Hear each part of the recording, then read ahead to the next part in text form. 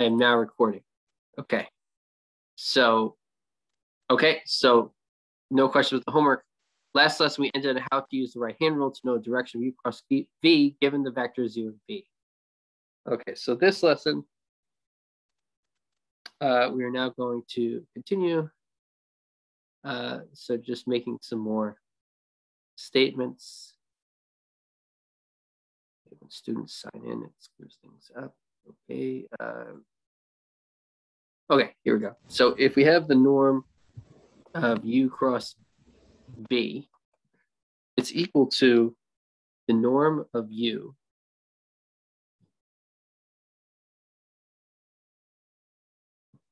times the norm of v times sine theta, where theta is the angle between vectors u and v, where theta is the measure of the angle between vectors u and v. Okay, so this is theorem 3.5.3. It's the area of a parallelogram. Okay, so if u and v are vectors in free space, then the norm of u cross v is equal to the area of the parallelogram determined by vectors u and v. Okay, so if u and v are vectors, u and v are vectors in free space, then the norm of u cross v is equal to the area of the parallelogram determined by the vectors u and v. Okay, so on the whiteboard, I'm going to show you what the parallelogram determined by vectors u and v in free space is. So if you have a vector, u, which I'm denoting by this red vector, and if you have a vector v, which I'm going to note by this blue vector, the parallelogram determined by these two vectors is the parallelogram with those two vectors as two of its adjacent sides. Okay, so the parallelogram that has those two vectors as adjacent sides, that is a parallelogram determined by vectors u and v. Okay, so here's P, and so this is the parallelogram determined by vectors u and v. Okay, and so here theta is the angle between vectors u and v. Okay,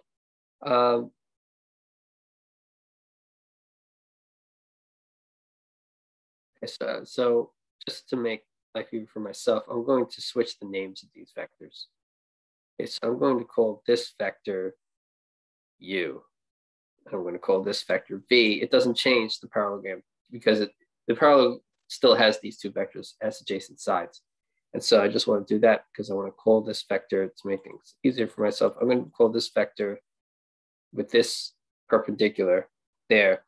So now you have this perpendicular, and the length of this perpendicular, the length of that thing I just drew in dots, is the norm of v sine theta.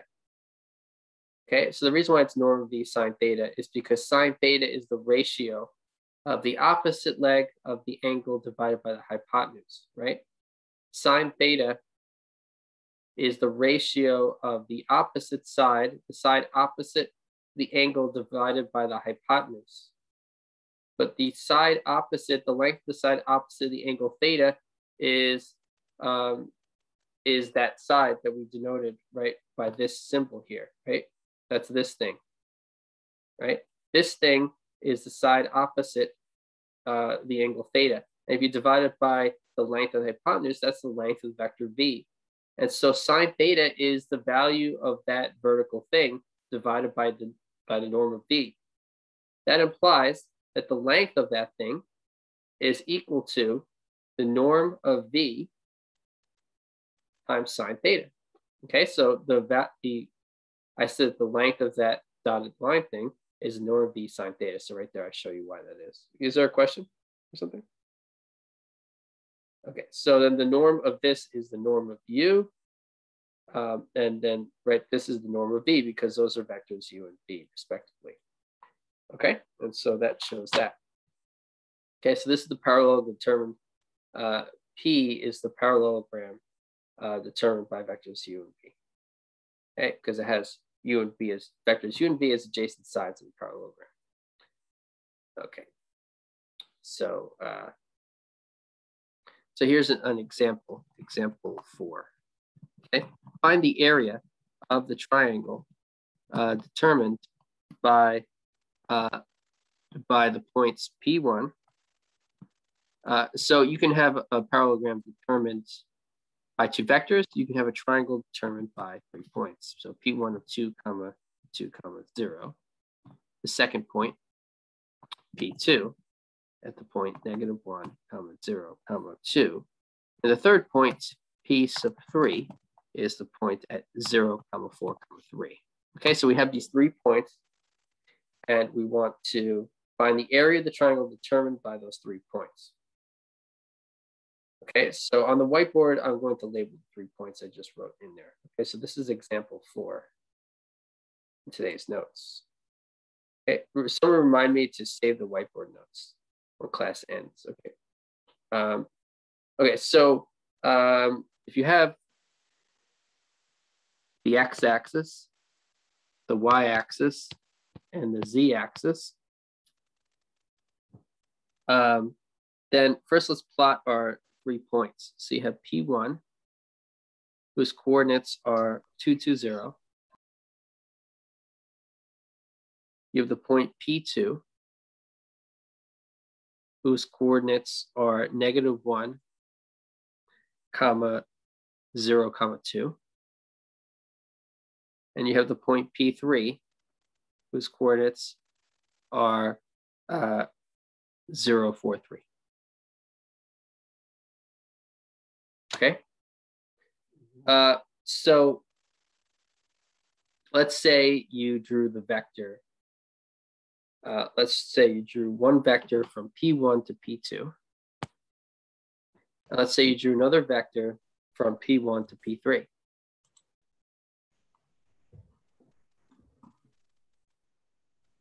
Right? We want to find the area of the triangle determined by these 3 points. So what we want is the area of this light green region, right? We want the area of that triangle determined by those 3 points, where the 3 points are the vertices of the triangle.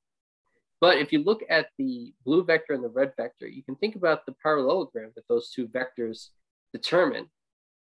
And if you think of the parallelogram that those 2 vectors determine, then the triangle that we want to find is takes up half the space of that parallelogram.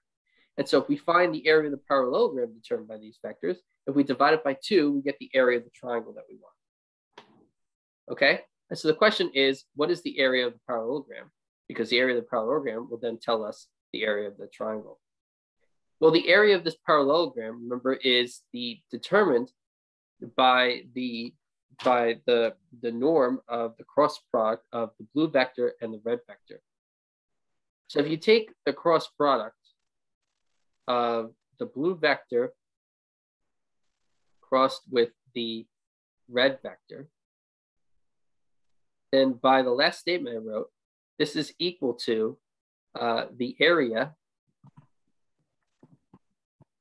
of the parallelogram determined by vectors U and V, right? And the area of the triangle is half of that area. And so you just find the norm of U cross V, where U is the blue vector and V is the red vector. And then the norm of U cross V, and then take half of it. And so the half of that norm is then the area of the triangle.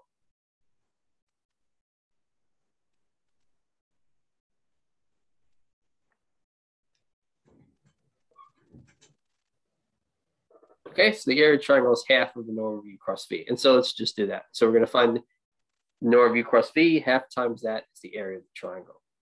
Okay, so we're going to do that on Word. Okay, so the solution. So on the whiteboard,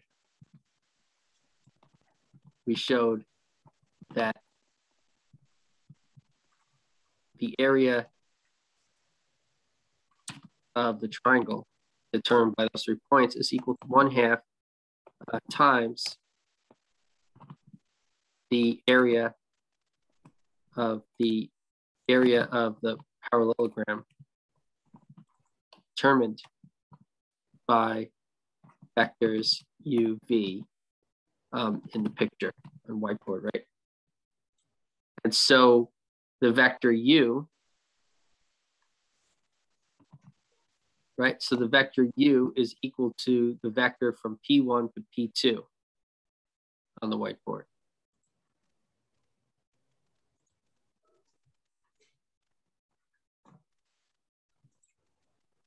Okay, so this is the vector from P1 to P2. That's u. And v is equal to the vector from P1 to P3.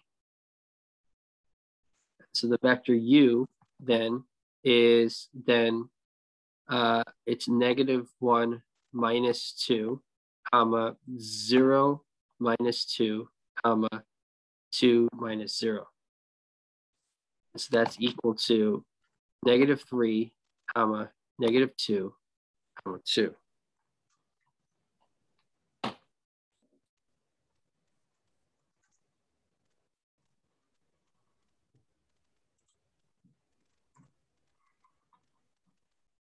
Okay, and then v is P1, P3, which is now 0 minus 2, comma 4 minus 2, comma 3 minus 0.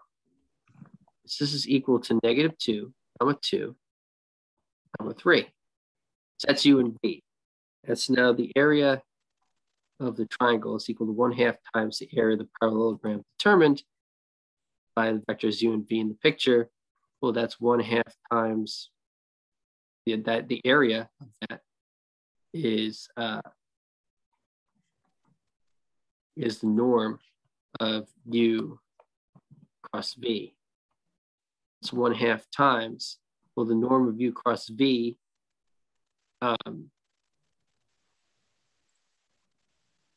is, okay, so then, so the norm of u cross v is also the norm of u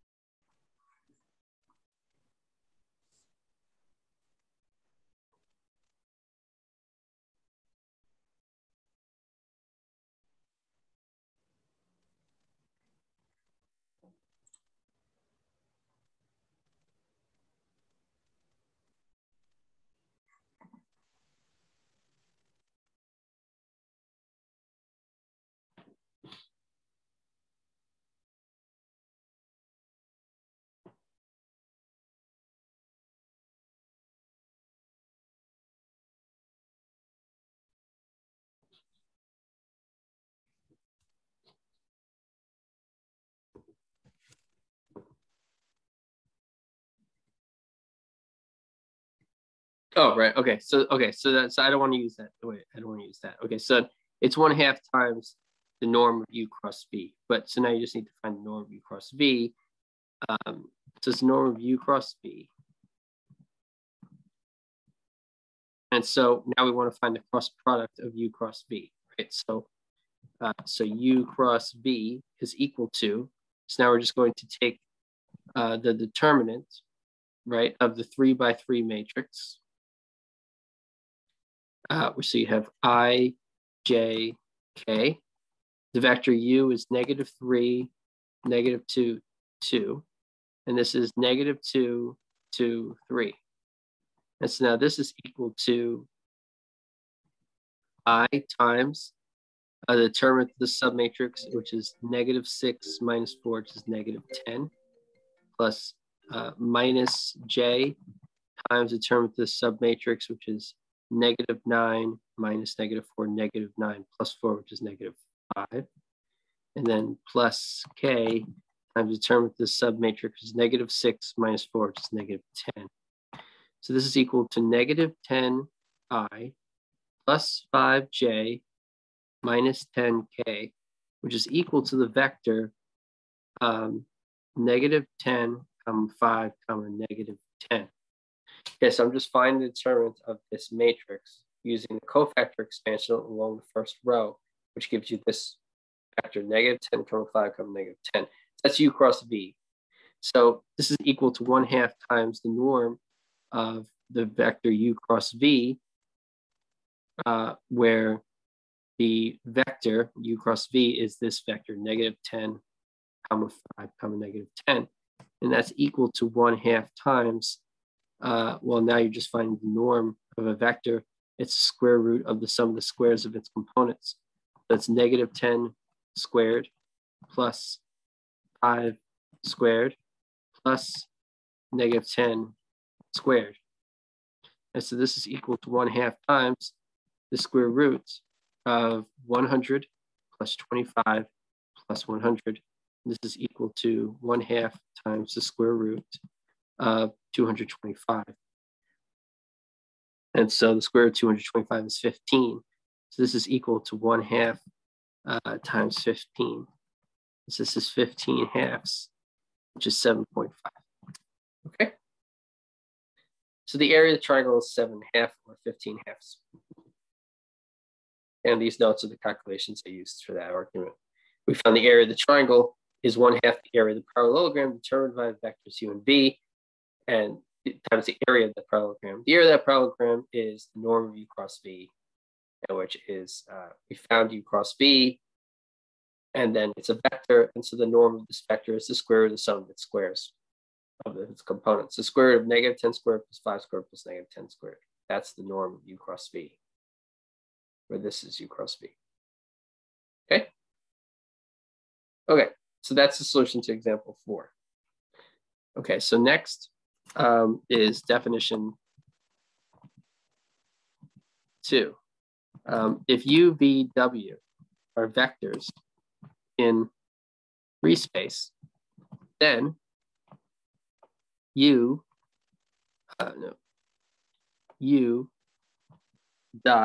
dotted with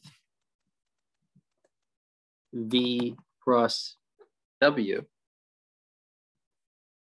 is called the scalar triple product of u, v, and w. So if u, v, w are vectors in free space, then u dotted with v cross w is called the scalar triple product of u, v, and w. Okay, so that's the definition of the scalar triple product. Okay, so how do you calculate that? So u dotted with v cross w is equal to the determinant of the matrix whose first row are the components of u, which is u1, u2, u3. These are vectors in free space, so they each have 3 components. And then the second row is the components of vector v, and the third row is the components of vector w. And so finding the determinant of this matrix is actually finding the scalar triple product of u, v, and w, which is u dotted by v cross w. Okay, and in this section of the textbook, this is 7. It's indexed by 7. And so that's how you calculate this. It's the determinant of that matrix. Okay, so in example 5, if u is equal to the vector 3, -2, -5, v is equal to the vector 1, 4, -4, and w is equal to the vector 0, 3, 2, then we want to find the scalar triple product of u, v, and w. So we want to find u dotted with v cross w. And so this is equal to, by 7, the determinant of the matrix where the first row are the components of u, 3, -2, -5. The second row are the components of V, which is 1, 4, -4. In the third row, the components of W, which is 3, 0, 3, 2. So you just want to find the determinant of that matrix. So I'm going to use the cofactor expansion along the first column. This could be 3 times the determinant of the submatrix, which is 8 minus -12, which is 20, minus 1 times the determinant of the submatrix, which is -4 minus -15, which is 19, plus 0 times anything, which is 0, which is equal to 60 minus 19, which is 41. So the determinant of that matrix is 41.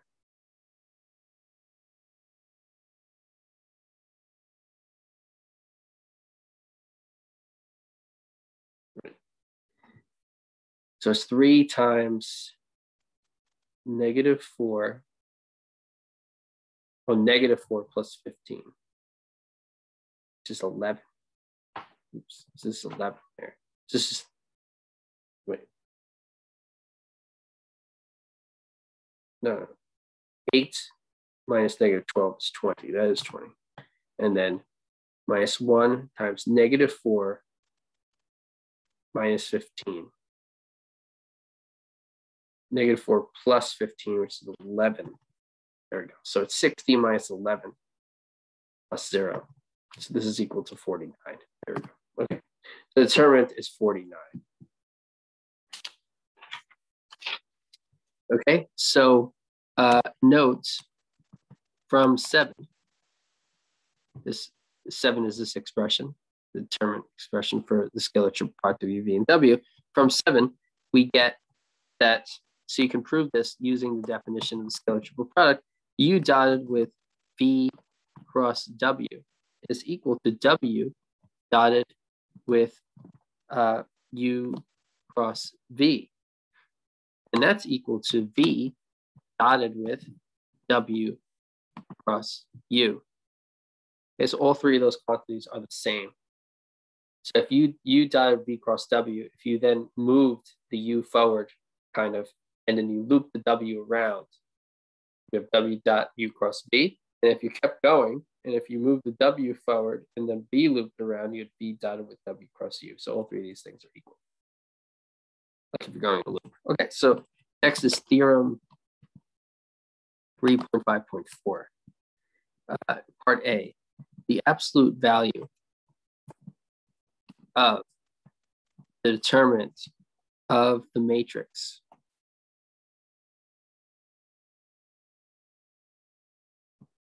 U1, U2,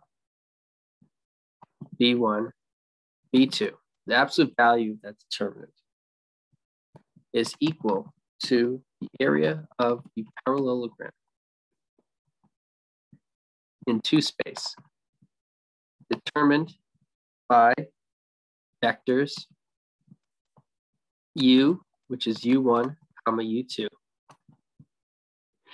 excuse me, and V, which is V1, vector V1, comma V2.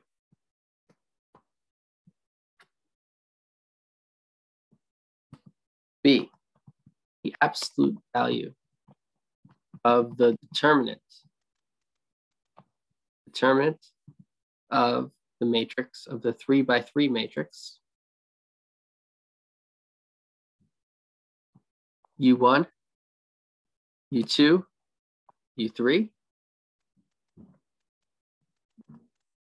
V1, V2, V3, in the third row, W1, W2, W3. The absolute value of that determinant is equal to the volume of the parallelepiped in 3 space, determined by vectors U, which is equal to U1, U2, U3, B, which is the vector V1, V2, V3, and the vector W, which is equal to W1, W2, W3. Okay?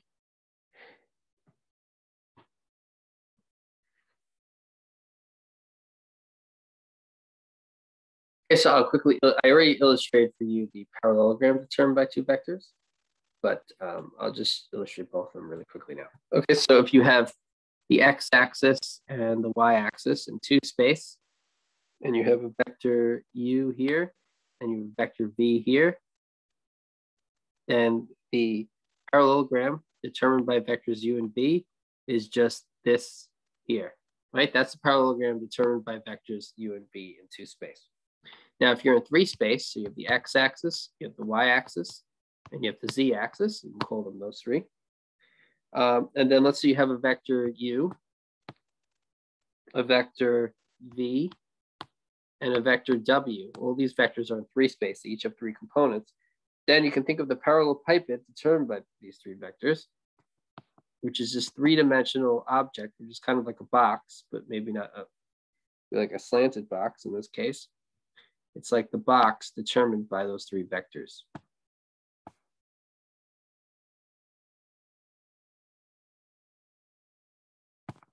Okay, so you kind of see that? So this is the parallelepiped determined by those three vectors. And so I'm just going to illustrate this with this pink here. Okay, so that's the parallelepiped determined by those three vectors. Okay, so the volume of that parallelepiped is the absolute value of the determinant that I mentioned, and the area of this parallelogram is the absolute value of the 2x2 determinant I wrote down, right? So the volume of the parallelepiped is the absolute value of this. The area of the parallelogram is the absolute value of that. That's what I said there. Okay, so remark. So if you let V equal to the volume of the parallelepiped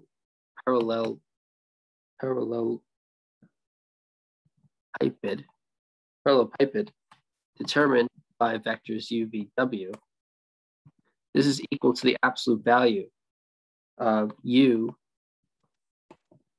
dotted by v cross w.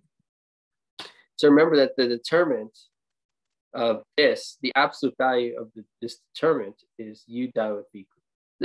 This determinant is u dotted with v cross w. Okay, so that's because v, which is the volume of the parallelepiped determined by u, v, and w, is equal to the absolute value of this determinant, which we said earlier. Okay, or it doesn't want me to do that. World is still not letting me do that. Try one more time. No. Okay, so it's going to be the determinant of. Okay, I fooled where it did anyway. So it's equals the absolute value of that determinant, but we know that that determinant is u dotted with v cross w. Okay, so u dotted v cross w is the determinant of that matrix, and so v, the volume of the parallelepiped, is the absolute value of the determinant, which is the absolute value of u dotted v cross w. Okay, so I proved that statement there. Well, we did it earlier. So this is theorem 3.5.5. If u is equal to the vector u1, u2, u3, v is equal to the vector v1, v2, v3, and w is equal to w1, w2, w3, have the same initial position, meaning that the tail of the vectors are all at the same point, the same initial point.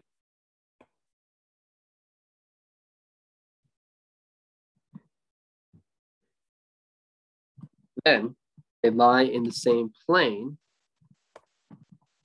if and only if u dotted with v cross w is equal to the absolute value, is equal to the determinant, which is equal to this determinant.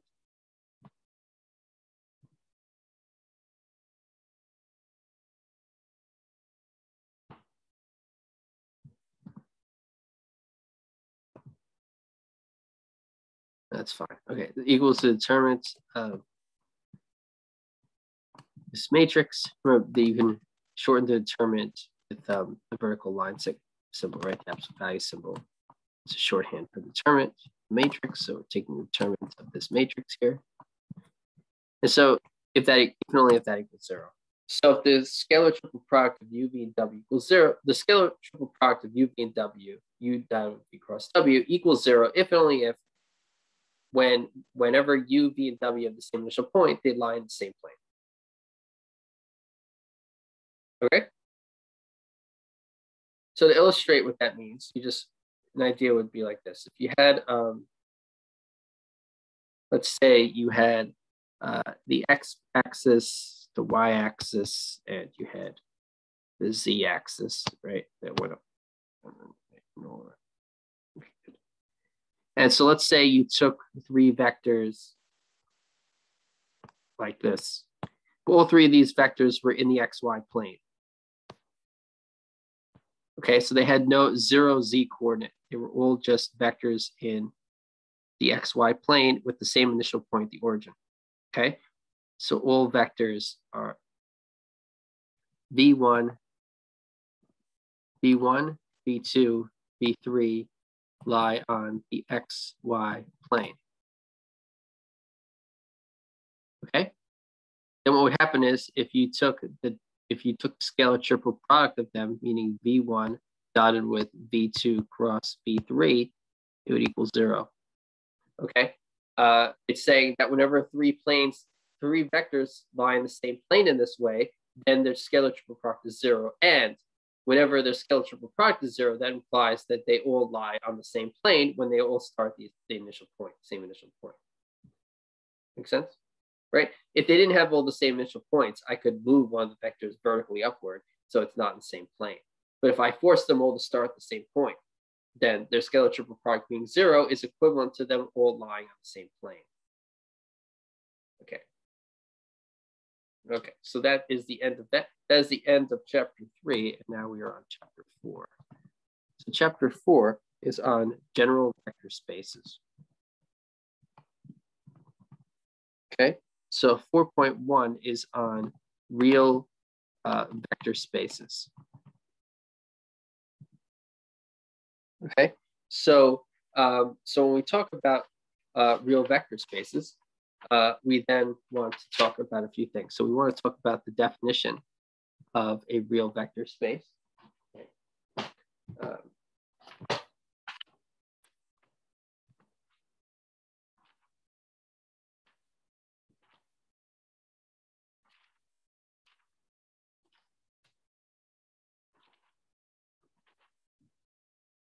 This is a long definition.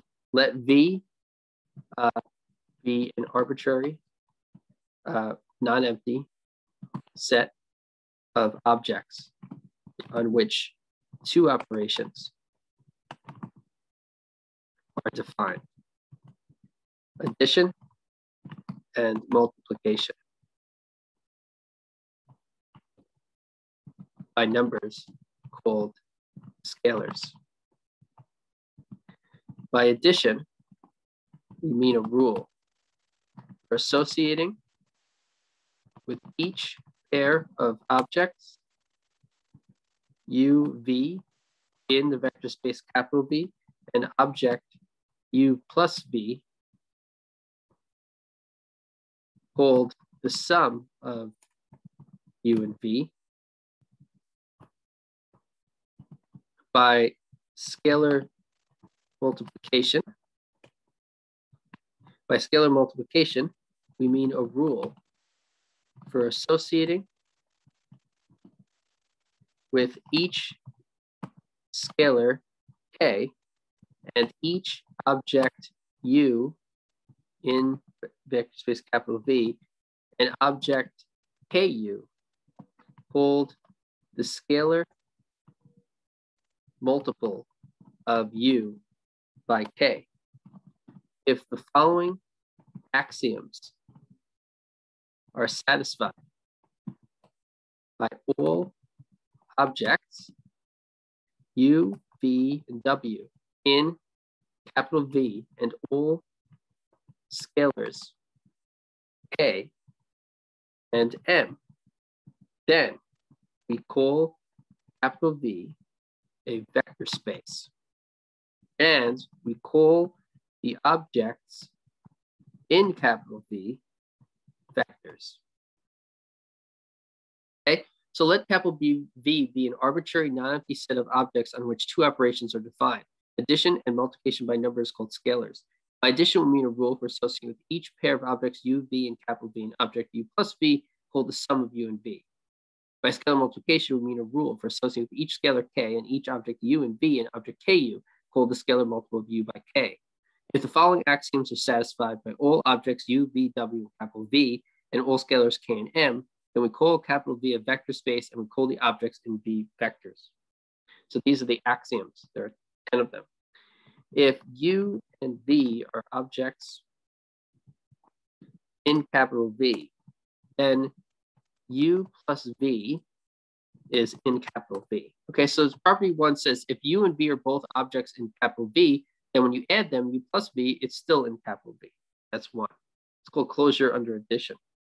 Okay, this is called closure under addition. You don't need to know the names. I think hearing the name helps. You have closure under addition. When you add two things in V, the result is something that's still in V. Property 2 is U plus V equals V plus U. This is called commutativity under addition. When you add two things, the order doesn't matter. So U plus V is the same as equals V plus U. 3 is U plus V plus W is equal to U plus V plus W. And so you may have seen this before. This is associativity under addition. Okay, so the operation of addition is associative. So you have associativity. That's property 3. Property 4 is that there is an object 0 in capital V called a 0 vector in 4 capital V, such that 0 plus U equals U plus 0 equals U for all U in capital V. Okay, so property 4 says that there is an object 0 in V called the 0 vector for V, such that 0 plus U equals U plus 0 equals U for all U in V. Okay, so property 4 says the existence of such a thing. For each U in capital V, this is property 5, for each U in capital V, there is an object negative U in capital V called a negative of U, such that U plus negative U is equal to negative U plus U, which equals 0. Okay, so for each U in V, there is an object negative U in V called a negative of U, such that when you add U and a negative of U, you get 0. So U plus negative U equals negative U plus U equals 0, and the order doesn't matter. Property 6 says if K is any scalar and U is any object in capital V, then KU is in capital V. Okay, so if K is any scalar and U is any object in V, then KU is in V. So it's closed under scalar multiplication. This is called closure under scalar multiplication. Okay. Property 4 has a name too. This name is called the identity property. Okay. The number 0 is called the identity for the vector space. Property 5 has a name too. It's called the inverse property. Okay. The negative U here is the inverse of U, the additive inverse of U. Property 7 is K times U plus V is equal to KU plus KV. Okay, and this is called left distributivity. Okay, when you distribute, when you multiply, it's like this, but the K is on the left, and you're distributing is starts on the left side. So this is called left distributivity. Property 8 is K plus m times u is equal to ku plus mu. This does something different because not only is the thing on the right side, the thing that's singled out is a vector. Here, k and m are scalars, and u is a vector. Here, k is a scalar, and u and v are vectors. So we're distributing a little bit differently. So this is right distributivity by a vector. This is left distributivity by a constant. Okay, so this is left distributivity by a constant, by a scalar. This is right distributivity by a vector. Okay. Property 9 says if you take k times mu, this is equal to km times u. Okay, so when you left multiply a vector u by a constant, a scalar k, m, and then afterwards by a scalar k, you could instead multiply k and m and left multiply u by k times m. So you can change the order here, and they're equal. Okay, but it's not quite associativity of multiplication because k and m are scalars and u is a vector. So it's not like 2 times 3 in parentheses times 4 equals 2 times in parentheses 3 times 4. It's not the same because in that case, they're all numbers. They're all real numbers, right? And you're just moving the parentheses. Here, not only do you move the parentheses, but there's also different types of objects here. K and m is a scalar and u is a vector. So this still works though. 10, property 10 is 1u is equal to u. This is saying that if you take any vector and you left multiply by the number 1, you still get u. So 1u equals u, that's property 10. Okay? That doesn't always have to be true, oddly enough. Okay, so, but here it is. So we have these 10 properties, and if all 10 of these properties hold, then you have a vector space V. Okay? Okay. So to show,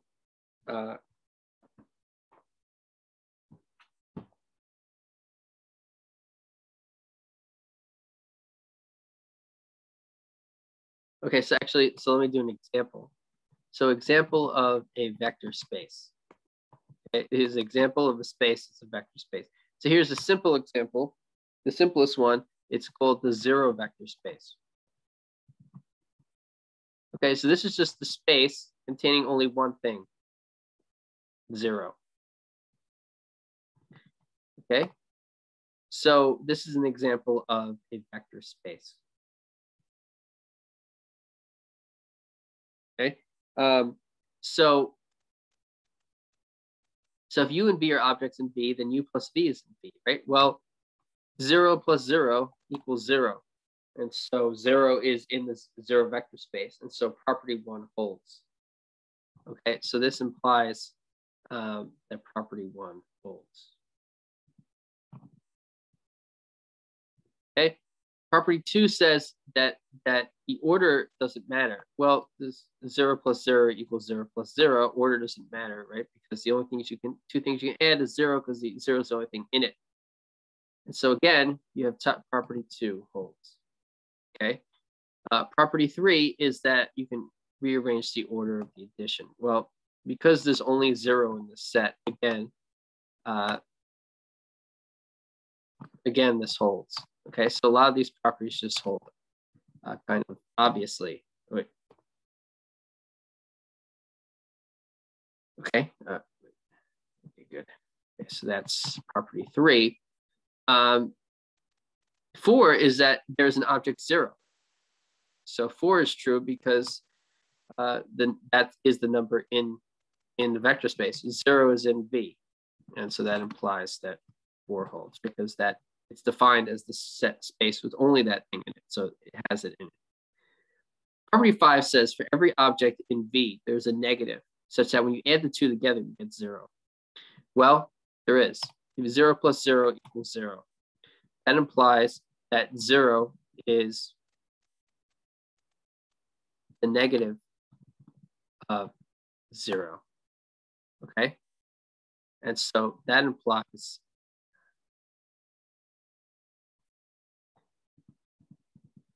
that property 5 holds. So keep in mind that the negative of a vector is not defined as negative, as putting a negative sign in front. It's a vector that when you add it to the original one, you get 0. Okay, the negative of a vector is something that when you add to your vector, you get 0. Well, if you take 0 and you add 0 to it, you get 0. That means 0 is the negative of 0.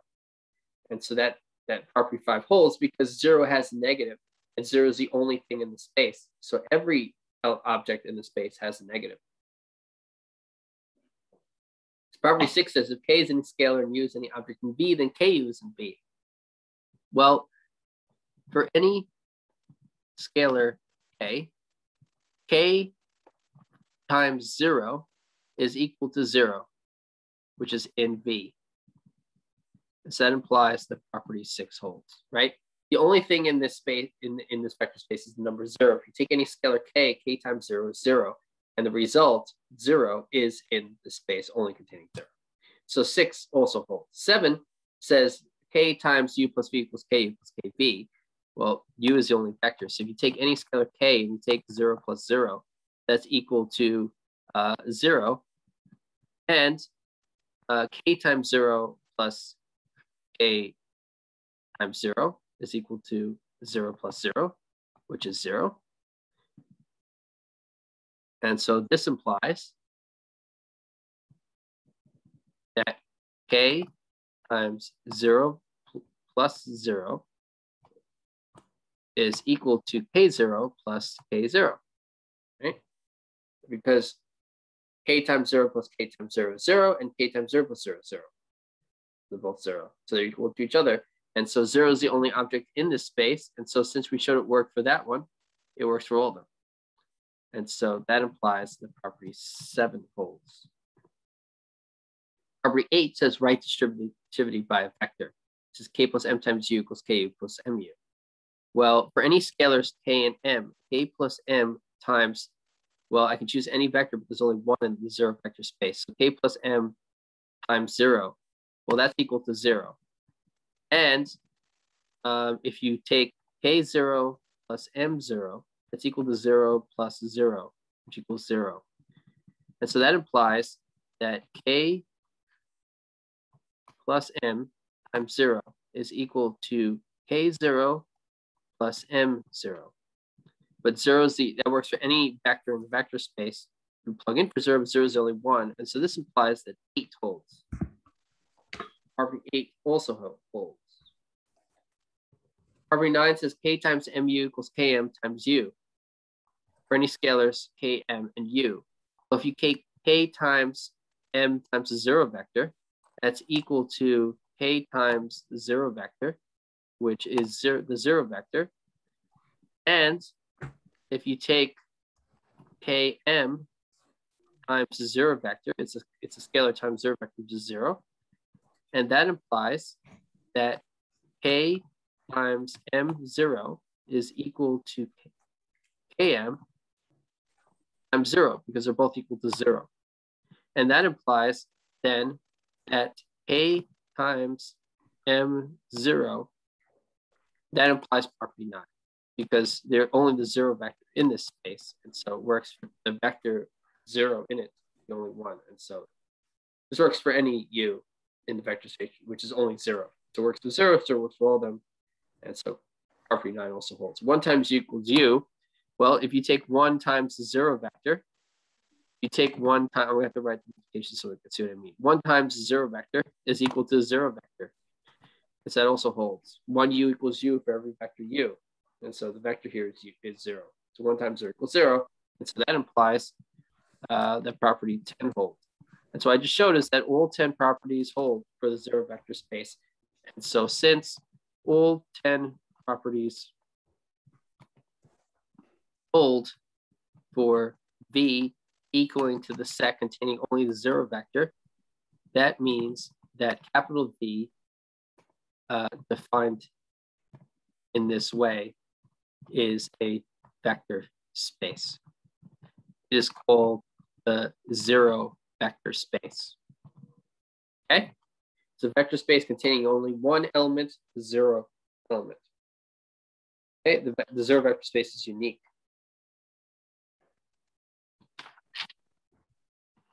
Okay. Another example of a vector space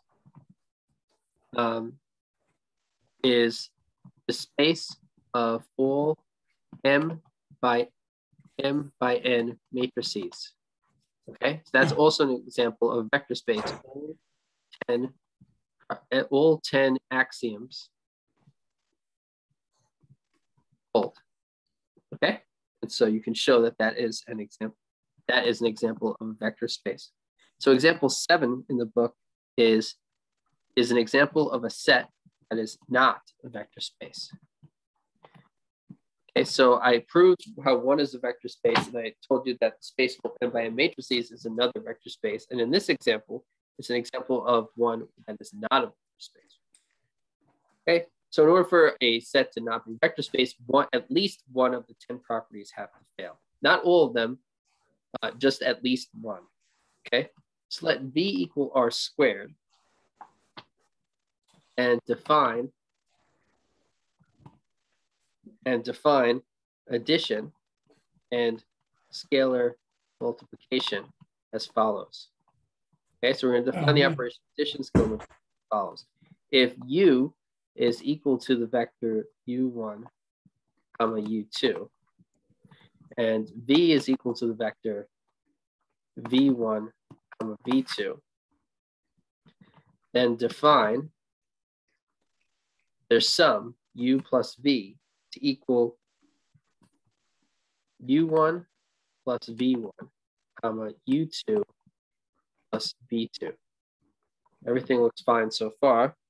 And if K is any scalar, is any real number,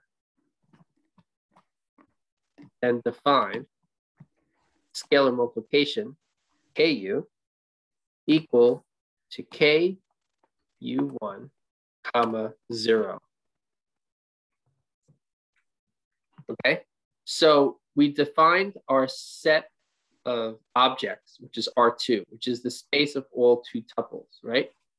Note that V is, we already wrote this, I'm writing it again. V equals R2, which is the space of all, or the set of all two tuples,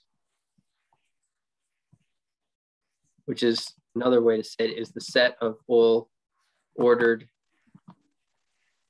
two pairs, or say so all ordered pairs, where their components are reals. Okay, with real components,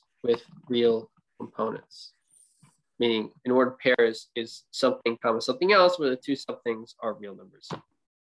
Real components are real numbers as components. Okay, it's a set of all two tuples R2. So our space is a set, our vectors are, our potential vectors are the set of all two tuples. We're adding them component-wise the way we normally would. So U plus V is vectors in two space is U1 plus V1, comma U2 plus V2. But scalar multiplication, we're not defining the normal way. Normally, you would take each component of your vector, multiply it by the scalar K. Here, we're changing the definition of scalar multiplication for our vector space, our potential vector space, to say K times the vector U is equal to K times the first component, U1 for the first component, but the second component is 0. Okay, and so we want to show how this is not a vector space, right? The addition looks normal, but the scalar multiplication doesn't. And so your first clue is maybe this is the problem, which it is.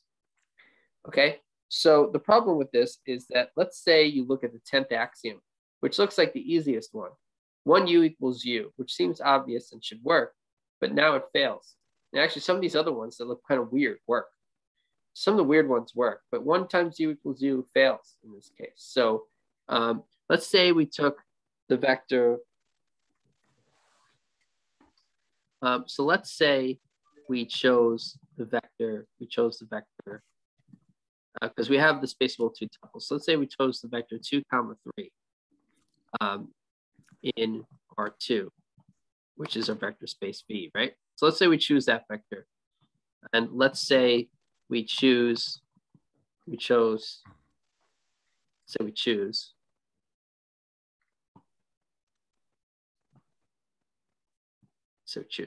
So let's say we choose the scalar K to equal 5. Oh, wait. k to equal 1. Okay,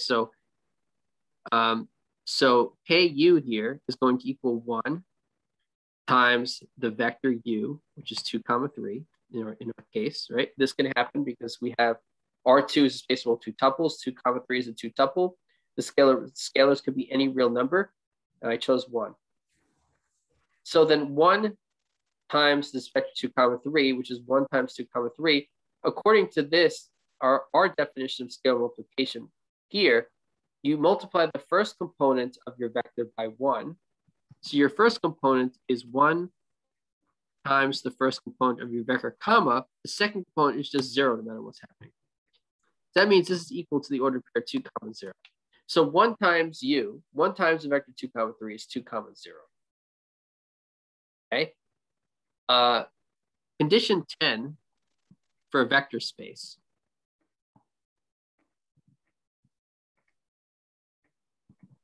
requires that ku, whereas that 1u equals u. For any vector u in vector space in set B. Okay. But we have here that 1 times u is equal to 2 comma 0, and u is 2 comma 3, so this does not equal u. We have that 1u does not equal u. So condition 10 fails. Okay, and that means that V equals R2 with the given operations of addition and scalar multiplication fails to be a vector space. Okay, a vector space is a team of things. It's not one thing, right? The vector space, this is not a vector space, right? But the V here is not what you would say is vector space. So like, for instance, I can't, to explain this, I don't want to use this example. So this fails to be a vector space for property 10. Earlier, I said that an example of a vector space is the space of all m by n matrices, right? Okay, the space of all m by n matrices with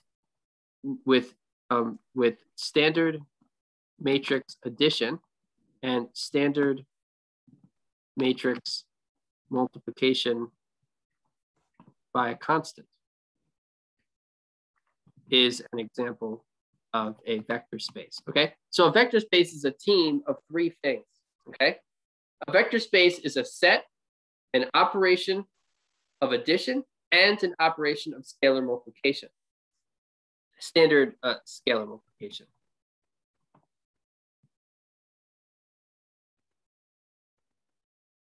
Okay, of a matrix, okay? Standard scalar multiplication of a matrix, standard multiplication of a matrix by constant. Okay, so the space of all m by n matrices with standard matrix addition and standard multiplication of a matrix by constant is an example of a vector space. Okay, so a vector space is a team of 3 things. It's a set of objects, it's an operation of addition, and it's an operation of scalar multiplication. Okay. In our last example that failed to be a vector space, R2 is the set. The addition, how I defined it, is the operation of addition. And the operation of scalar multiplication is that operation of scalar multiplication. For those 3 things, I say, is that team of 3 things a vector space? And in this example, no, it is not. If I change the operation of scalar multiplication, and I have the same set, R2, the same operation of addition, but I change this definition of scalar multiplication to the normal one, Ku equals Ku1 comma Ku2, it will become a vector space, okay? So you can't say the set itself is not a vector space. You're saying that the team of 3 things, the set and the operation of addition and the operation of scalar multiplication is not a vector space, okay? So a vector space is a team of 3 things. So students get confused why in this example, R2 fails to be a vector space, and in another example, R2 is a vector space. It's because the operations are different. Okay. You're always when you're talking about vector space, you're always talking about a team of three things. Okay. Mathematicians will abbreviate a vector space by writing a set. They'll write V as a vector space, right? Where V is R2, right? And so V will both represent the set and it'll be used to represent the team of three things. A mathematician expects you to know the difference between when V is just the set and when V is the team of three things, okay? So the meaning of notation changes in terms of context. So you have to know the context in which symbols are in order to know what the reader's talking about, right? But anyway, a vector space is a team of three things where 10 axioms hold. If any one of the 10 axioms fails, then you do not have a vector space. Those three things that make up a team is not a vector space. If all 10 axioms hold, then your team of three things is a vector space. Okay, so with that, here's the theorem. This is theorem 4.1.1. And so this is let capital V be a vector space. U a vector in V, and K a scalar. So we're assuming, Ray, that V is a vector space. So we have all 10 axioms holding by assumption for this team of three things. Then A, 0U is equal to 0. B, K times 0 is equal to 0. C, property C, -1 times U is equal to -U. And D, if KU is equal to 0, then K is equal to 0 or U is equal to 0. Okay, so this is theorem 4.1.1. Okay, V is a vector space, U vector in V, K is scalar. Remember, V is a vector space, is a team of three things. Here, V is referring to the set in the team of three things, okay? So here, like I mentioned, the meaning of V can change in one sentence to the other, but you have to know by the context what they mean. So by saying V is a vector space, we mean V represents a set V, an operation of scale multiplication, and an operation of addition, right? Those three things. And then it says U is a vector in V, meaning now V is representing the set in the team of three things that make up a vector space. Okay, so same symbol, two different parts of the sentence, meaning two different things, but two very similar things. Okay, A says that if you take the number U, scalar U, multiplied by any vector U, it equals 0, where 0 is a zero vector. Okay, on the left, 0 is a constant, a number, and on the right, 0 is a vector. Again, context is what matters. Here, you're taking a vector U, and so since you have it right next to it, you're not cross-producting it, and so you assume it's scalar multiplication. But now, if you take scalar multiple of a vector U, the result is still a vector, which means it can't equal a number, it has to equal a vector, a zero vector. Here, 0 is a vector, and you're left multiplying it by a scalar K. K is notation for a scalar, and saying 0 here is just obvious. So you're not interested in K times 0 equals 0. As in the context of linear algebra, we don't care about that. 0 is a vector. You're multiplying by a scalar K. The result is a vector, which means on the right, it's still a vector 0. Okay? So this is a vector, and this is a vector. This is a scalar, and that's a vector. -1 times U equals -U. Okay? That's saying if you take -1 times any vector U, you get the negative of that vector, -U. And D says if KU equals 0, if you take a scalar K and multiply it by a vector U, meaning you get a scalar multiple, and you say it equals 0, that happens. Then either the scalar K is 0 or the vector is a 0 vector, or U is a 0 vector. Okay, so that's part D. So that's that theorem. So that's the end of that section, and 4.2 is now on subspaces. Okay, so here's definition 1. In this section, subspaces 4.2. A subset W of a vector space B is called a subspace of capital V if W is itself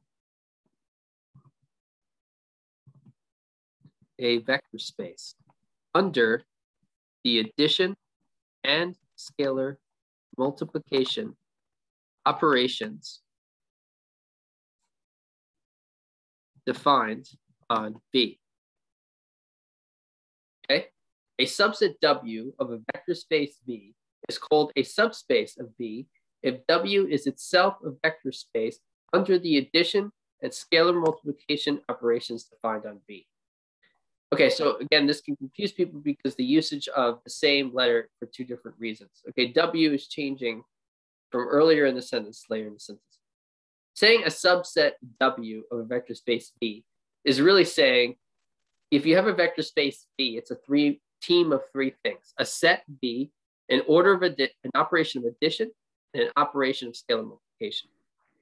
Okay, so it's saying that W is a subset of the set V in the team of three things, where V is the set, you have an operation of addition and an operation of scalar multiplication.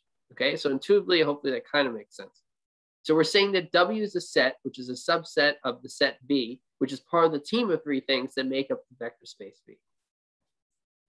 Okay, so if that happens, so a subset W of that is called a subspace of V if W itself is a vector space. Now, under the addition and scalar operations defined on V. Now, when here it meant a set W, okay, is a subset of a set V, where V is the set in the triple of three things that make up a vector space, also called V.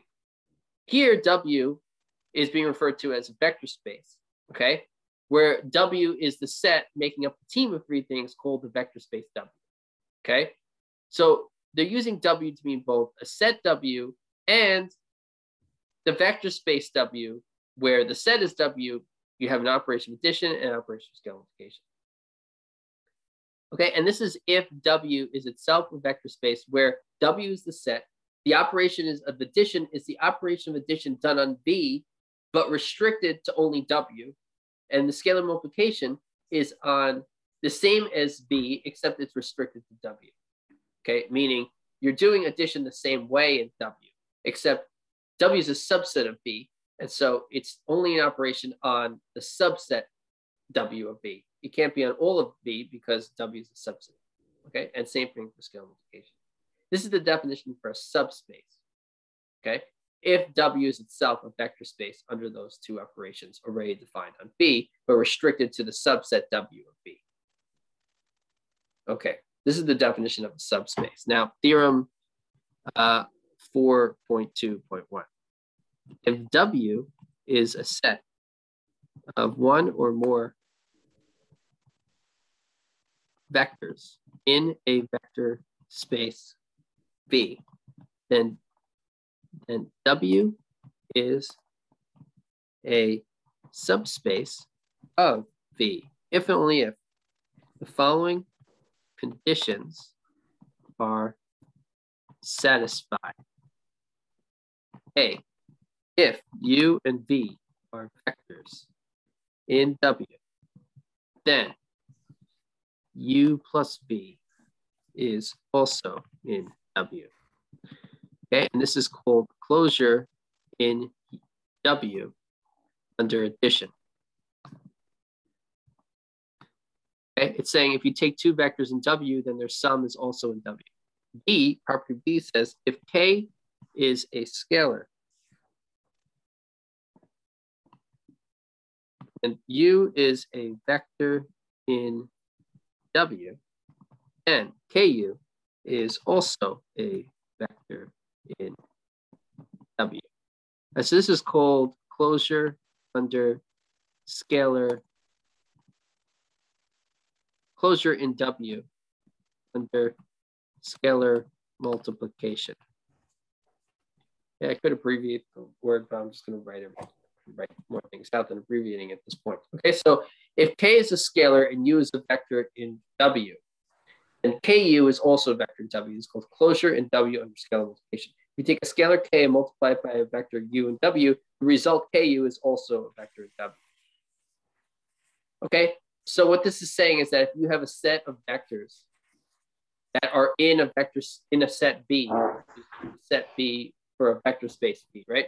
So if you have a set of vectors that lie in a vector space B, meaning the set V in the team of three things called vector space V. So if you have a set of vectors in vector space V and they're closed under addition and closed under scalar multiplication, then that subset is a subspace. It's a vector space in its own right, but it's a vector space which lies within the vector space V. And so it's called a vector subspace of V or just a subspace of V. Okay? Okay, so if W is a set of one or more vectors in a vector space V, then W is a subspace of V if and only if it's closed under addition and closed under scalar multiplication. Okay, so this is good because if you already know things are vector spaces. Okay, so if you already know things are vector spaces, which take proving 10 axioms, right? You can show, to show something in a vector space, you originally have to show all 10 axioms.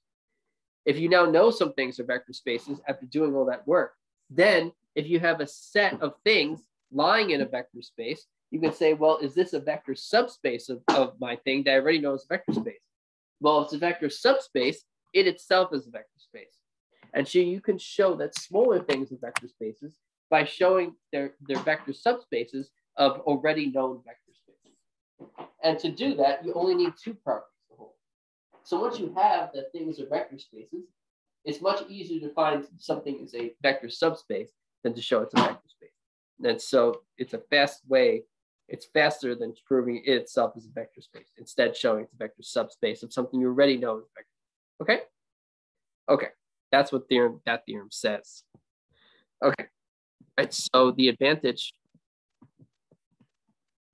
to the above theorem is that it is much easier to show that something is a vector subspace of an already known thing, of an already known vector space, because there are only 2 conditions instead of 10. Okay? So the advantage to the above theorem is that it is much easier to show that something is a vector subspace of an already known vector space because there are only 2 conditions instead of 10.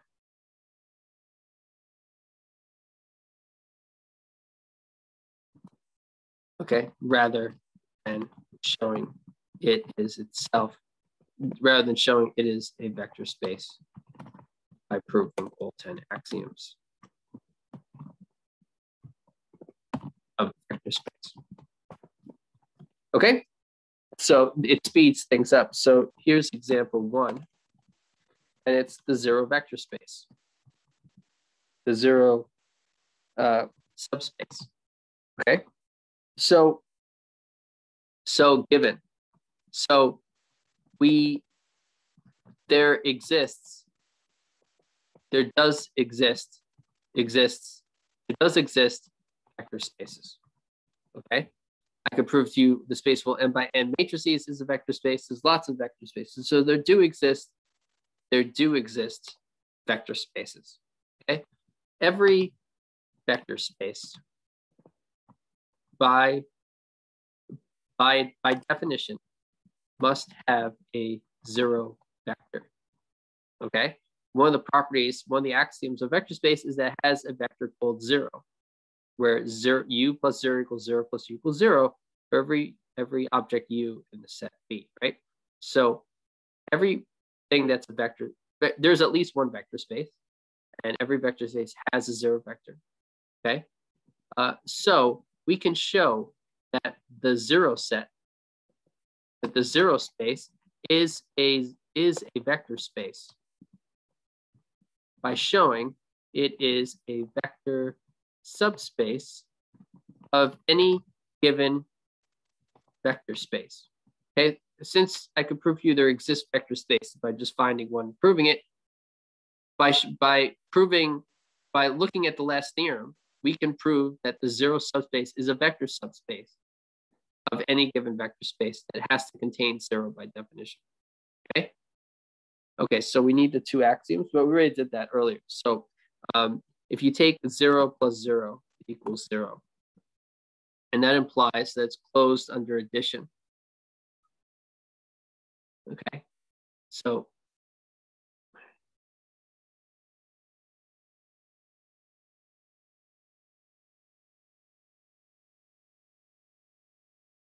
there we go. Therefore, we have closure under addition. Okay. Also, if you take any scalar k and you multiply by 0, you get 0. And so this implies you have closure under scalar multiplication. And so because those two hold, capital V is equal to only the second thing, only the 0 vector is a vector subspace of any given vector space. This proves that that V is equal to the set containing 0 is a vector space.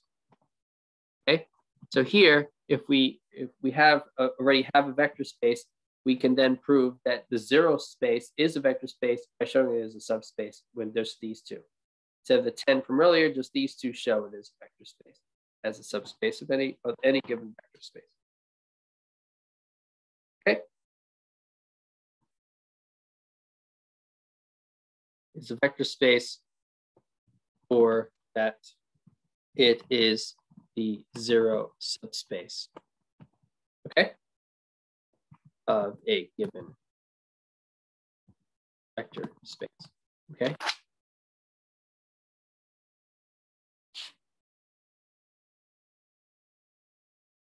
Okay, so I'm going to do in the whiteboard now, so I'm going to draw a table of vectors of subspaces. Okay, quickly. Okay, so we have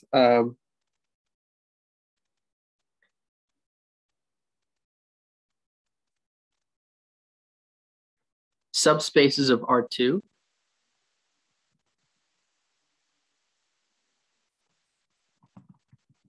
Subspaces of 2 space of R2.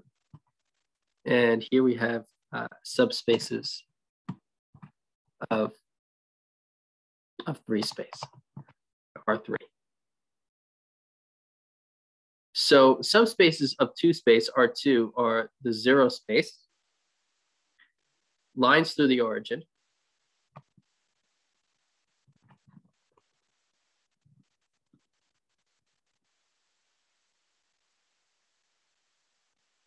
and all of 2 space. Okay, so the subspaces of 2 space is just the 0 set, lines to the origin, and all of 2 space. Those are all subspaces of 2 space. Okay, so for instance, if you have 2 space, okay, and if you just look at a line, now it's lines to the origin. So if you take any line through the origin, that is a vector subspace of 2 space. Okay, so here's all of R2, and that line through the origin is a vector subspace of 2 space. Subspace of 3 space, again, it's just the number 0, just the 0 set. You also have, just like in 2 space, you have lines to the origin. Lines to the origin are subspaces of 3 space. We also have planes through the origin. Those are also subspaces of 3 space.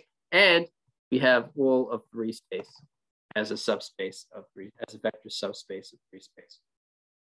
Okay, so to illustrate that, if you have 3 space,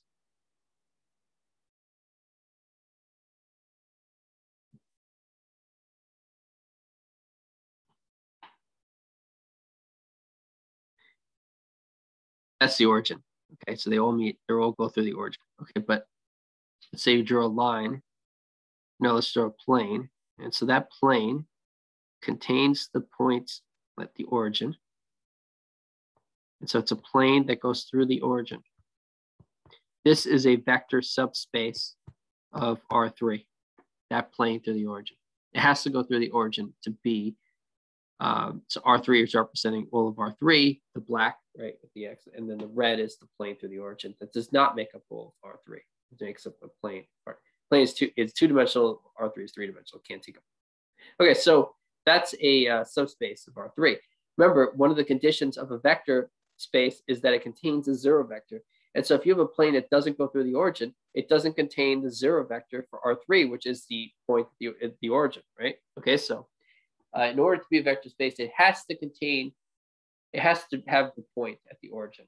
And so there are planes that are subspaces, but they're only planes that go through the origin because they must have the zero vector in it to be a vector space, to satisfy one of the conditions of a vector space, one of the 10.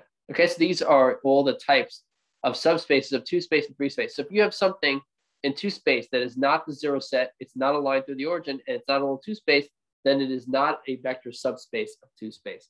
If you have a subspace, if you have something in 3 space that's not the zero set, it's not aligned through the origin, it's not a plane through the origin, and it's not all 3 space.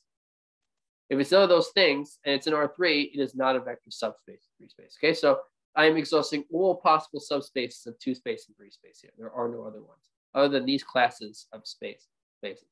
Okay, and so that table is telling you the subspaces of R2 and R3.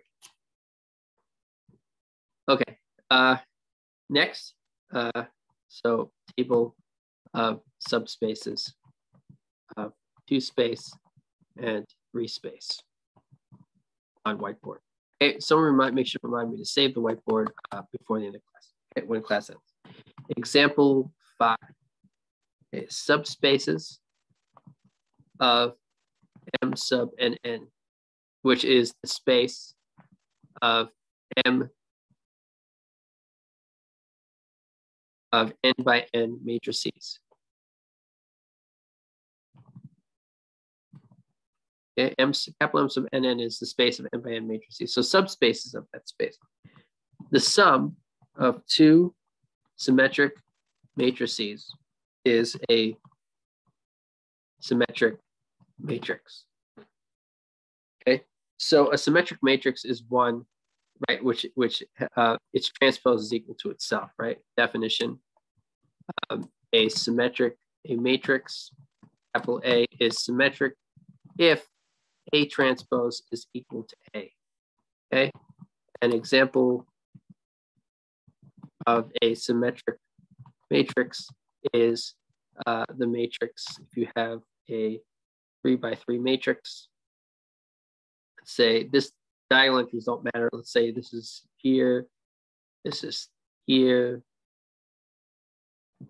and this is there. This is an example of a symmetric matrix. When you take its transpose, it's equal to itself. Okay, so this is one example of a symmetric matrix, but it's a matrix in which its transpose is equal to itself. The sum of 2 symmetric matrices is also a symmetric matrix.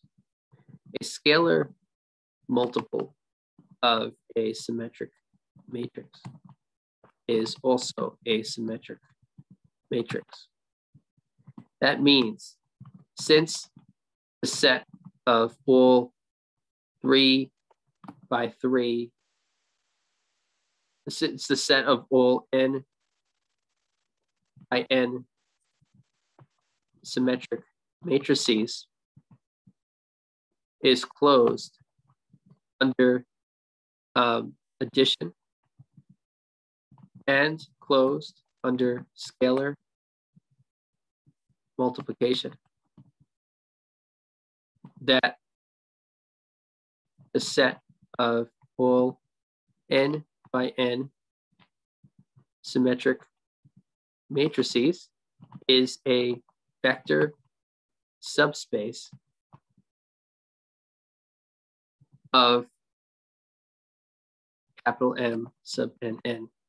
Okay, so I wrote the set just because what I mean by the space. Let me put the space. Okay, the space of all n by n symmetric matrices. You can think of it as the set, but then the set with the operation of addition, scale multiplication makes up a team, which is the vector subspace of M sub n.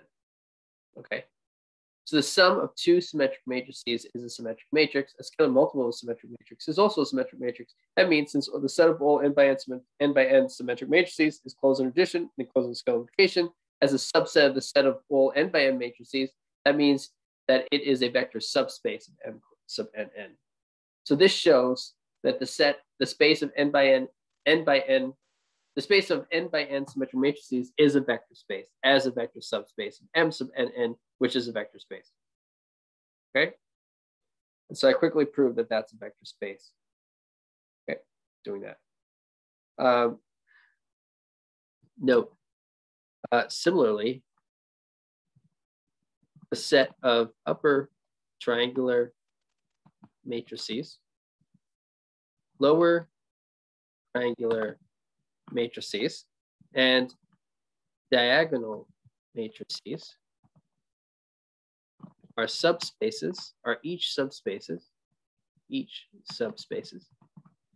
of capital M sub n. They're each spaces of n by n matrices, but each one is closed under addition scale multiplication, and so they're each can be proven to be vector subspaces of the vector space M sub n, and so they're each vector spaces of their own.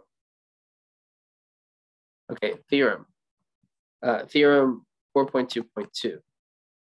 If W1,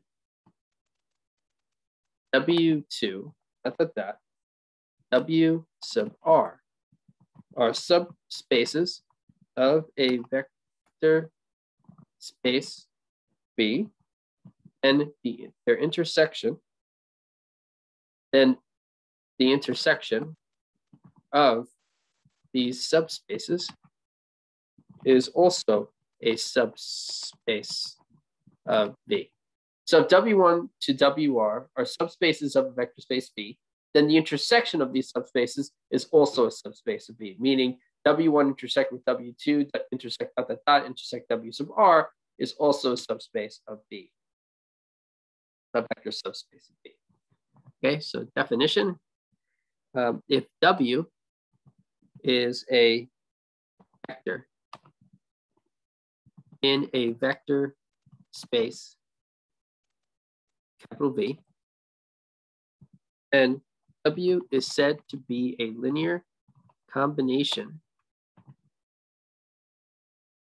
of the vectors V1, comma V2, comma comma V sub R in capital V, if W can be expressed in the form W is equal to K1 V1 plus K2 V2 plus plus KR ER, where K1, K2, comma K sub R are scalars. These scalars are called the coefficients of the linear combination. So this is the definition of a linear combination. Okay, so if W is a vector in a vector space V, then W is said to be a linear combination of the vectors V1 to VR in capital V if W can be expressed in the form W equals K1 V1 plus K2 V2 plus plus KR VR, where all the K's are scalars. These scalars are called the coefficients of the linear combination. Okay, so the K's are each coefficients, and this entire expression, W equaling to this means that W is a linear combination of the vectors V1 to VR. Okay, so this is on the right hand side of this equal sign, this is a linear combination of the vectors V1 to VR. This is saying W is that because W equals a linear combination of the vectors V1 to VR. Okay, it's just the name of something. Okay, theorem 4.2.3. So I realize it's a bit hard, but it's just the name of an expression of that form. Okay, don't overthink it. So it's just the name of that. So if S is equal to W1, comma W2, comma comma W sub R,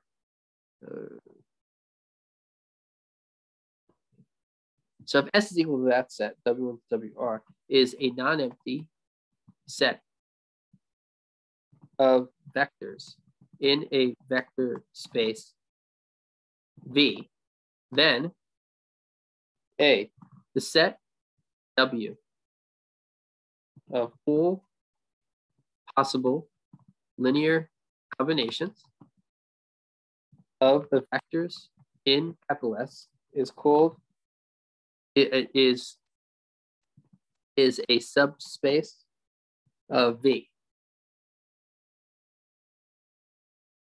Okay, so if S is a non-empty set of vectors in a vector space V, then the set W of all possible linear combinations of the vectors in S is a subspace of V. B, the set W in part A is the smallest subspace of V that contains all the vectors in S, in the sense that any other subspace that contains these vectors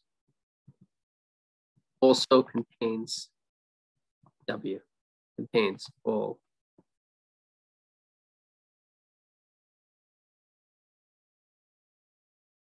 It also contains all of W. Okay. So for part B, it says the set W in part A is the smallest subspace of V that contains all the vectors in S, in the sense that any other subspace that contains these vectors, meaning W and WR, any other subspace that contains all of them also contains all of set capital W, the set of all possible linear combinations of the vectors W1 to WR in capital S. Okay, the set W, capital W, of all possible linear combinations of these R vectors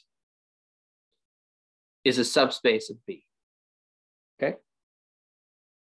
It's closed under addition, it's closed under scalar multiplication, and it's a set containing only vectors in a vector space V. Objects only in a vector space V. Definition. I proved A very quickly. Okay, if S is equal to W1, comma W2, comma W sub R is a non-empty set of vectors in a vector space V, then the subspace W of V that consists of all possible linear combinations of the vectors in capital S is called subspace of capital V generated by capital S. And we say that the vectors W1 to W sub R span capital W. We denote this subspace as capital W is equal to the span of the set W1 to WR, or W equals the span of S capital S. Definition: if capital S is equal to the set W1 to WR is a non-empty set of vectors in a vector space V, then the subspace W of V that consists of all possible linear combinations of the vectors in S is called the subspace of V generated by S. Okay, so the set of all linear combinations of these vectors is the subspace of V generated by this set S. And we say that the vectors W1 to WR span capital W. We denote the subspace as W is equal to the span of W1 to WR, okay? So the span of these vectors is a vector subspace of capital V, okay? And we call that vector subspace capital W. Here, we're labeling capital W, but it's the span of those vectors. Okay. Example 11, the standard unit vectors in the standard unit vectors span Rn, n space. the standard unit vectors span Rn. Okay, so what are the standard unit vectors in Rn, right? We have the standard unit vectors are E1, which is, the first one's E1, which is 1 in the first component and 0 everywhere else where there are n components. E2 is a 0 in the first component, 1 in the second, 0 everywhere else, right? So E2 has a 1 in the second component and 0 everywhere else. E3 has a 1 in the third component and 0 everywhere else. Okay, comma dot dot dot, comma the last one, En, is a 0 everywhere except the last component, the nth component, is a 1. Okay. So EI has a 1 in the ith position and 0 everywhere else. Okay, so these are the standard unit vectors in Rn. E1, E2, E3, E4, dot, dot, dot, up to including En. Those are the n standard unit vectors in Rn. So in this example, we were showing the standard unit vectors, these n vectors, E1 to En, span Rn. And what that means is that the span of those vectors is all of Rn. Okay, to show that these n unit vectors of n space span Rn, we want to show that the span, I'm repeating the same word, to show that these n vectors of Rn span Rn, we want to show that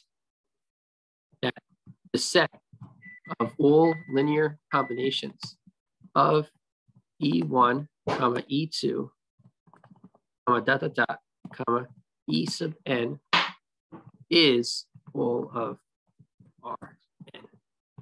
Okay? A linear, so note, a linear combination of E1, E2, comma dot dot dot, comma En. But it's a, let me see. Any linear combination of E1 to En is an n-tuple. Okay. If you take these vectors, right, they're each n-tuples, and you multiply each of them by a constant, you get another n-tuple. Then when you add those constant multiples, you get another n-tuple. So any linear combination of E1 to En is an n-tuple. And so that means the set of all linear combinations of E1, comma E2, comma dot dot dot, comma En. That means the set of all linear combinations of E1 to En is at least a subset of Rn, right? So we know that we can't get a linear combination of E1 to En and it not be an n-tuple. It's always going to be an object in Rn. So what is left to prove is that any n-tuple or any object in Rn can be expressed as some linear combination of E1, comma E2, comma dot dot dot, comma En. Okay, so if we show that, we already know that linear combinations are only n-tuples, and then we want to show that each n-tuple is a linear combination, and then they're the exact same thing. We already know that one set sits inside the other. We want to show the other set it sits inside the first. If they both fit inside each other, they're actually both the same thing. Okay? So we want to show that any n-tuple can be expressed as some linear combination of E1 to En. So choose an n-tuple at random. Choose an n-tuple arbitrarily. Usually mathematicians will say it, so I can say arbitrarily. Okay? Choose an n-tuple arbitrarily.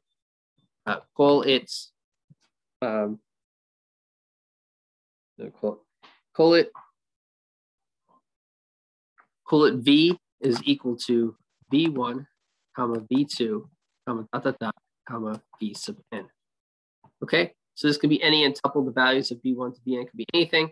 I want to show that this is a linear combination of V1 to En. Okay, well, then V, which is equal to V1, comma V2, comma dot dot dot, comma V sub N is equal to V1 E1 plus V2 E2 plus dot dot dot plus Vn En. Okay, E1 is the vector where there's only one in the first component and zero everywhere else. If I multiply that by the constant V1, that means I have a V1 in the first component. That's the first component of V. E2 is the vector with only one in the second component. If I multiply that by the constant V2, that means I only have a V2 in the second component and zero everywhere else. So this first product tells you there's a V1 in the first component and zero everywhere else. This second thing says a V2 in the second component and zero everywhere else, dot, dot, dot. The last thing says there's a Vn in the nth component and zero everywhere else. If we add all these vectors, the sum of these products is V1 in the first component, V2 in the second, V3 in the third, dot, dot, dot, Vn in the last. That's vector V. So I've now shown V, I've expressed V as equaling to V1 E1 plus V2 E2 plus dot, dot, dot plus Vn En. I've shown that V is a linear combination of the standard unit vectors of Rn, E1, E2 to En. And so since I've arbitrarily chosen a vector in Rn and shown that it can be expressed as a linear combination of the standard unit vectors in Rn, that in addition to what I said earlier, that means that the standard unit vectors, the span of the standard unit vectors is all of Rn, okay? And so this shows that any vector V in Rn can be expressed as a linear combination of the standard unit vectors of Rn. Okay, so span of the standard unit vectors is all of Rn. And so that's example 11. Okay. Okay, so I'm recording this lesson so you can look at this again and you can read the notes. This takes a lot of studying in order to understand this. Okay.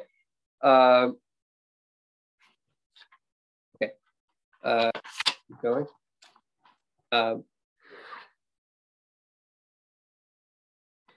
Okay, so I'm going to draw some pictures now. Okay, so if you're in R3,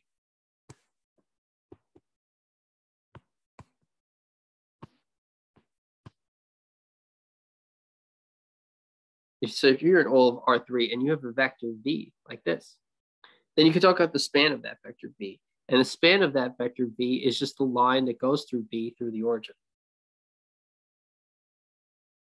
Okay, so that line contains the vector V. It's not going around like that. That's a line, and V is through that line. And so the span of V is the line going through the vector V and through the origin. Right, so the span of V is the set of all linear combinations of a vector. Well, if you look at that vector, if you take any constant multiple of that vector, that's the span of V. Okay, so the span of that vector V, the span of a single vector V is equal to the set of all linear combinations of one vector V. Now, when you have only one vector V, it's weird because you're taking the set of linear combinations of a single thing, but that equals the set of all scalar multiples of that vector V. So the span of that vector V is the set of scalar multiples of that vector V, only because there's only one vector in the set V. If I had a set V comma W, it'd be different. So with just one vector, the span of a single vector is the set of all constant multiples of it. And so if you just take any constant multiple of vector V, you end up with the line through that vector. For each point on the line corresponds with a different constant multiple of that vector. Okay, I could say 2 times V is a point twice as far along the line. Negative 2V is twice as far, but in the opposite direction. half V is a point halfway along the vector V. And so as you exhaust all real numbers, you exhaust all the points on the span of V that line through the vector V. Okay, so the span of a single vector is a line through that vector V through the origin. If you take the span of two vectors, it's the plane through the origin determined by those two vectors. Okay, so I need to make class a little bit longer to have a lot of material. So please just stay a little bit longer while I cover a little bit more material. So if you have the x-axis, y-axis, and z-axis, then let's say you have two vectors. You have a vector v1 and you have a vector v2. Okay, then you can talk about the plane, the span of these two vectors. And so the span of these two vectors is just the plane determined by these two vectors to the origin. So for instance, here's the origin where both these two vectors start at. Before we talked about the parallelogram determined by two vectors. So you could think about that parallelogram. Now think about the plane that contains that parallelogram, and it goes out in all directions infinitely far. And so the span of those two vectors in this space is this plane going through that contains the parallelogram determined by those two vectors. So that plane is the span of those two non-collinear vectors v1, v2. Okay, I'm saying they're non-collinear, right? If they were collinear and they were in the same line, then the span of two vectors would be the span of either one of them. It would just be a line that would go through both those vectors where they're collinear, so they both can be put on the same line, right? Most vectors cannot be put on the same line. What most vectors go one direction, the other one goes another direction, and so they can't both be fit into a same line. So when you have two vectors like that, they're non-collinear, then the only way they can fit in a space is if they're bigger than the line. The space has to become a plane.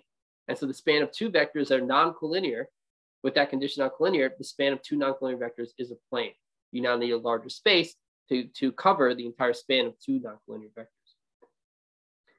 Okay, so then that's the span of two non-collinear vectors, and that's the picture of that. Okay, so next, this is example 14. Okay, so class needs to be a little longer because I need to cover more material. Consider the vectors u, which is equal to the vector 1, 2, -1, and v, which is equal to the vector 6, 4, 2 in R3. Okay, show that W is equal to 9, 2, 7 is a linear combination of u and v, and that W prime, which is equal to 4, -1, 8, is not a linear combination of u and v. Okay. Right now we are doing 4.2 on subspaces. We finished 4.1, right? So I'm still gonna need to teach a little longer, but I'm gonna assign the homework now. Okay, so the homework is going to be 4.1, numbers 7 and 9. Okay, 4.1. Okay, 4.1, numbers 7 and 9. Okay, 4.1, 7 and 9. Homework is 4.1, numbers 7 and 9. Homework for next class. Okay, 4.1, number 7. Exercise is 4.1 from 7 and 9.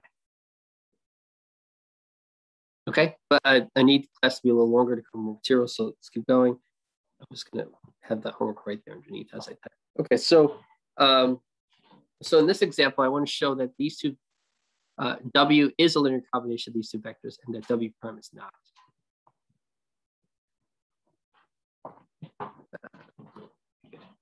Okay, so so W is equal to the vector 9, 2, 7. I want to show it is linear combination of u and v. So I want to show there exist scalars k1 and k2 such that w is equal to k1u1 plus k2v2. That means that equals to k1 times u, which is this vector, plus k2 times this vector, which is 6, 4, 2. Okay, so we want to show that there exists two scalars, k1 and k2, such that that equation holds, such that the following equation holds that equation. Okay. In other words, instead of looking at it as one vector equation, because this vector equals a constant times this vector plus constant times that one. In other words, we can separate each component. You can say that the first component, which is k1 plus 6k2, k1 plus 6k2 on the right side is equal to 9 on the left side. And that equals to 2k1 plus 4k2, the second component, equals the second component on the other side. And that negative k1 plus 2k2, the third component on the right side, equals 7, the right component on the other side. Okay, so instead of using one vector equation, we can use 3 equations that equate each component one at a time. In order for 2 vectors to be equal, each of their components have to be the same. And so assuming that these 2 vectors are equal means that each of the 3 components are the same. And so we get 3 corresponding equations to that one vector equation. Okay, and so now the goal is to find solutions, k1 and k2, that satisfy all 3 of these equations. Okay, so this boils down to finding solutions, finding a solution to the above linear system, right? Which we've done before. Okay, and so you can solve this using Gauss-Jordan elimination if you want. And when you do that, you get that k1 is equal to -3, and that k2 is equal to 2.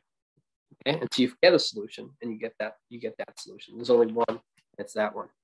And so this means that the vector w is equal to -3u plus 2b. Okay, because k1 is the scalar next to u, and k2 is the scalar next to b. So w is equal to -3u plus 2b. Okay, so yeah, so I said this needs to be a little bit longer because I need to cover a lot of material. It's only been 5 minutes. Okay, so now I've expressed w as a linear combination of u and v, and now I also want to show that w prime is not a linear combination of u and v. Okay, so w prime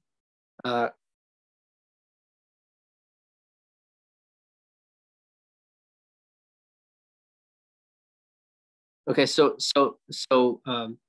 let's assume that w prime is a linear combination of vectors u and v.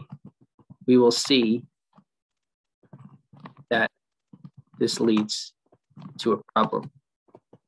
Okay, and then when something goes wrong, we'll then realize our assumption was wrong, that w prime is a linear combination u and v, which means it is not. Okay, so w prime is equal to this vector. Okay, and so this we want to assume is equal to a linear combination of u and v. And so that means that we have k1 times the vector u, this.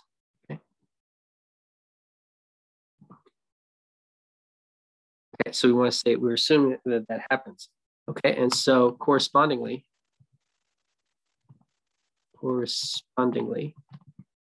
we get these equations. Right? We get the equations for each component.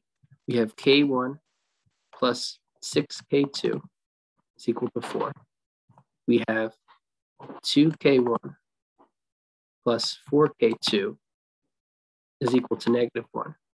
And we have negative K1 plus 2K2 is equal to 8.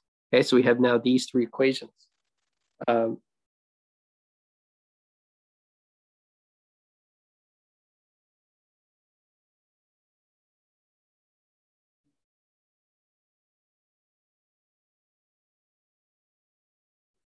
Okay, and so when you try to solve this system,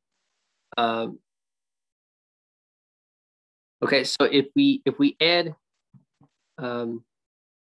-2 times the first equation to the second, we get following.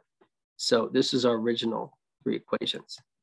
We then get, this goes away, and then we get -8K2, and then we get equals to -9. And then I'm also going to add -2 times the first equation to the second, and add the first equation to the third. We get, okay, and then we add the first one to the third. This goes away. This becomes an 8, and this becomes a 12. So we now have these.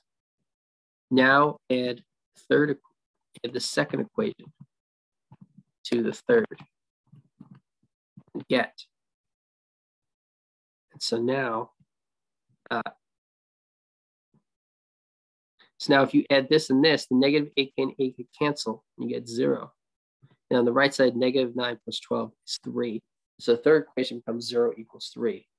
This is false. Okay, it's false that 0 equals 3. And so this means our assumption that W prime can be written as a linear combination of U and V is false.